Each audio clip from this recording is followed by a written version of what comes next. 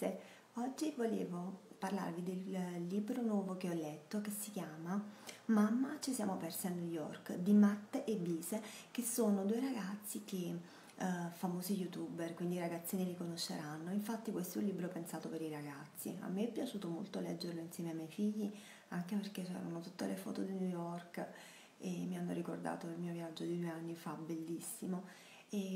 La cosa importante è che oltre a descrivere il viaggio, è divertente ed è fatto tipo fumetto, ci sono anche le regole grammaticali, descritte molto semplicemente, in modo divertente.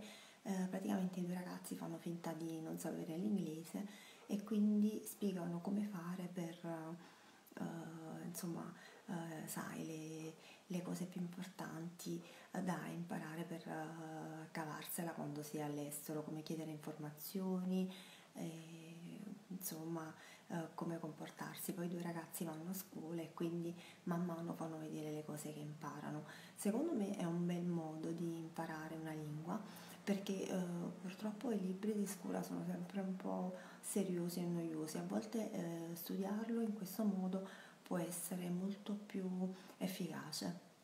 Quindi se volete far imparare ai vostri figli l'inglese, vi consiglio questo libro, Mamma, ci siamo persi a New York di Matt e Bise. Un bacio, ciao Angela.